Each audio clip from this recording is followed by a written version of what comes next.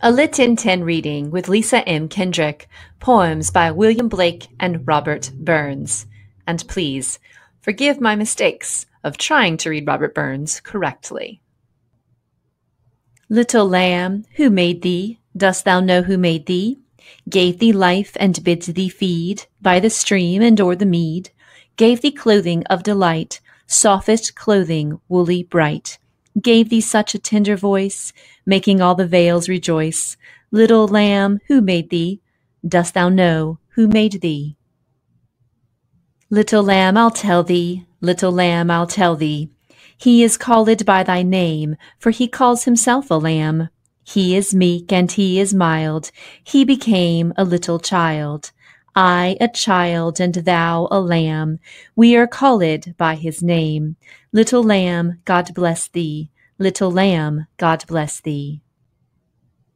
When my mother died, I was very young, and my father sold me while yet my tongue could scarcely cry, Weep, weep, weep, weep. So your chimneys I sweep, and in soot I sleep. There's little Tom Dacker, who cried when his head that curled like a lamb's back was shaved. So I said, Hush, Tom, never mind it, for when your head's bare, you know that the soot cannot spoil your white hair. And so he was quiet, and that very night, as Tom was a-sleeping, he had such a sight, that thousands of sweepers, Dick, Joe, Ned, and Jack, were all of them locked up in coffins of black.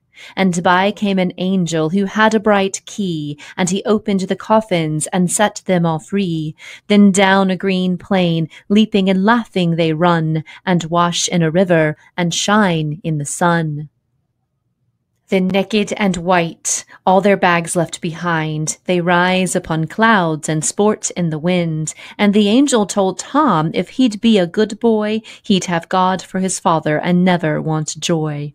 And so Tom awoke, and we rose in the dark and got with our bags and our brushes to work.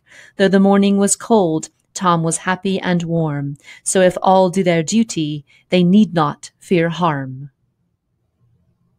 Father, father, where are you going? Oh, do not walk so fast. Speak, father, speak to your little boy, or else I shall be lost. The night was dark, no father was there. The child was wet with dew. The mire was deep, and the child did weep, and away the vapor flew. The little boy lost in the lonely fen, led by the wandering light, began to cry, but God, ever nigh, appeared like his father in white. He kissed the child, and by the hand led, and to his mother brought, who in sorrow pale, through the lonely dale, her little boy weeping sought. Tiger, tiger, burning bright in the forests of the night, what immortal hand or eye could frame thy fearful symmetry? In what distant deeps or skies burnt the fire of thine eyes? On what wings dare he aspire? What the hand dare seize the fire? And what shoulder and what art could twist the sinews of thy heart? And when thy heart began to beat, what dread hand and what dread feet? What the hammer, what the chain? In what furnace was thy brain? What the anvil, what dread grasp dare its deadly terrors clasp? And when the stars threw down their spears and watered heaven with their tears, did he smile his work to see? Did he who made the lamb make thee? Tiger, tiger, burning bright in the forests of the night, what immortal hand or eye dare frame thy fearful symmetry? A little black thing among the snow, crying, Weep, weep, in notes of woe. Where are thy father and mother, say? They are both gone up to the church to pray. Because I was happy upon the heath and smiled among the winter's snow, they clothed me in the clothes of death and taught me to sing the notes of woe. And because I am happy and dance and sing, they think they have done me no injury, and are gone to praise God and his priest and king, who make up a heaven of our misery. Wee sleekit cowrin timorous beastie, oh what panics in thy breastie! Thou need not stop away so hasty, with bickering brattle, I would be laid to ruin and chase thee with wondering prattle.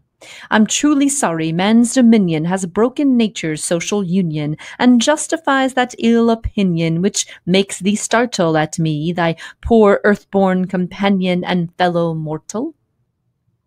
I doubt not whiles, but thou may thieve. What then, poor beastie, thou maun live, and Damonicker in a thrave. 'Tis a sma' request, I'll get a blessing with the love, and never miss it. Thy wee housie too in ruin, it's silly what the winds are strewing, and nothing now to big a new ane, o' fuggish green, and bleak December winds ensuing, baith snell and keen.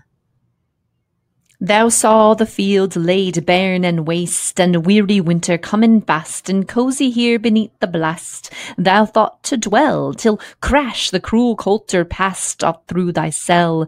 That wee bit heap o' leaves and stibble has cost thee money a weary nibble. Now thou'st turned out for thy trouble, but house or hold, to thole thy winter's sleary dribble and crunching cold. But mousie, thou art know thy lane, in proving foresight may be vain. The best laid schemes o' mice and min gang aft agly, and lean not but grief and pain for promised joy. Still thou art blessed compared with me. The present only toucheth thee, but och, I backward cast my eye on prospects drear, and forward though I cannot see, I guess and fear. Ha! Where ye going, you crawling fairly? Your impudence protects you sairly. I cannot say, but ye strunt rarely. Our gauze and lace, though fate thy fear, ye dine but sparely on sic a place. Ye ugly creeping belasted Werner, detested, shunned by sant and sinner. How dare ye set your fit upon her? So fine a lady. Gie somewhere else and seek ye dinner on some poor body. Sweeth in some beggar's hoffet squattle, there ye may creep and sprawl and sprattle, whither kindred jumping cattle in shoals and nations, where horn nor bane ne'er deer unsettle your thick plantations. Now hand ye there, ye're out of sight, below the fatral snug and right. Na faint ye yet, ye'll not be right till you've got it on it, the vera topmost towering height o' Mrs. Bonnet. My sooth right bold ye set your nose out, as plump and grey as ony grosset, oh, some rank mercurial roset, or fell red smedum, I'd gie ye sic a hearty doset, wad dress your droddum. I wad na been surprised to spy you on an old wife's falanin toy, or abelin some bit duddy boy on's wild coat, but Miss Fine's Lunard, fie! How dare ye do it? Oh, Jenny, did not toss your head and set your beauties abread. Ye little kin what cursed speed the blasty's making. The winks and fingerins I dread are notice taken. Oh, wad some power the gifty give us to see ourselves as others see us. It wad frae money a blunder free us and foolish notion. What airs in dress and gait would leave us, and even in devotion. Thanks for stopping by. Nothing enhances cognitive abilities, increases vocabulary, or expands horizons more than reading. Be sure to check out my other videos in this Lit in 10 discussion series.